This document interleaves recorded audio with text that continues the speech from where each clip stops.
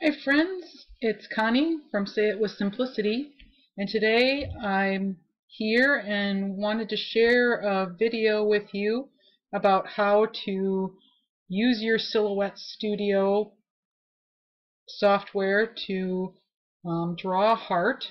With Valentine's Day coming up, you might want to use some hearts on your projects, and you could buy them in the Silhouette store, but this is a really quick and easy way to draw some hearts, and I've used different ways to try to draw them before, and I just feel like this is a really cool way and an uncomplicated process that I figured out, and so I wanted to share it with you.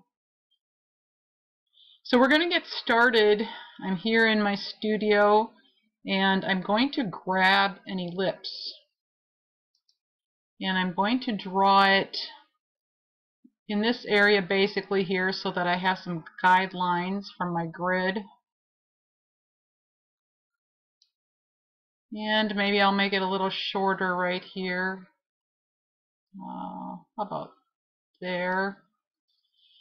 And so if you have this selected, you can double click on it, and now that takes you to your point editing panel. Let's just kind of drag that over here, and I'm going to select the top point in this ellipse first, and I'm going to use the down arrow key on my keyboard, and I'm just going to bring this point down to flat or just a little bit indented at the top. And now you can see I have a handle on either side of this point, and let me just undo that quick. I want to be able to move each of these handles independently, so what I'm going to do is I'm going to use that corner, and now when I move my points I can move those handles when I move those handles I can move them independently.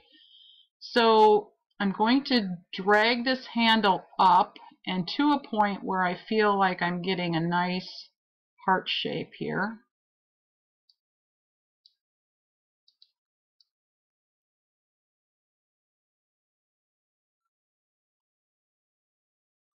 And let's just settle on that for now.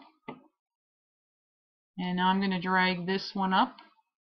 I want them to be sort of symmetrical, so I'm going to try to find the same point along my line here to drag them to, and the same distance apart from the center line here. Okay, now if I hold down my Shift key, I can select this point and this point at the same time, and now I can take the lower part, or this handle here, and I can drag it over. Let's just bring it down a little bit and then drag it over about that far.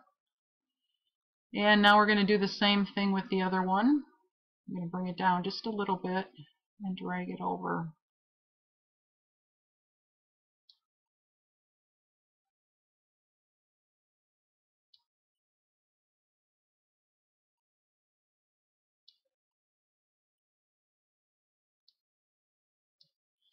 Okay, so that's starting to look a little bit more like a heart here. I have a nice rounded edge.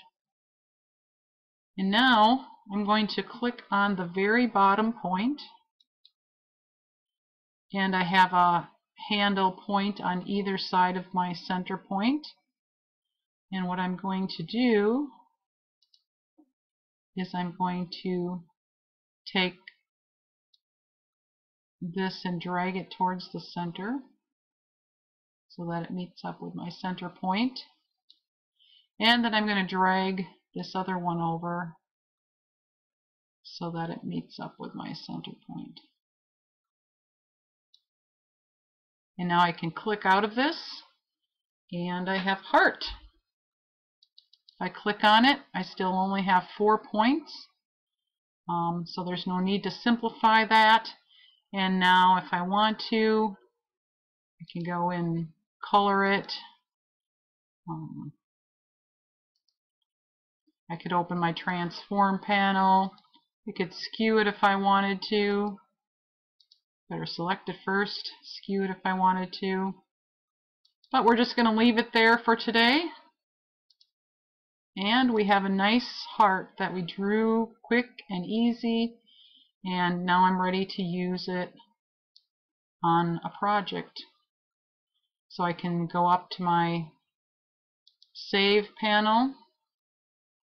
And I'm going to save it to my library. And let's do just part 1. Click OK.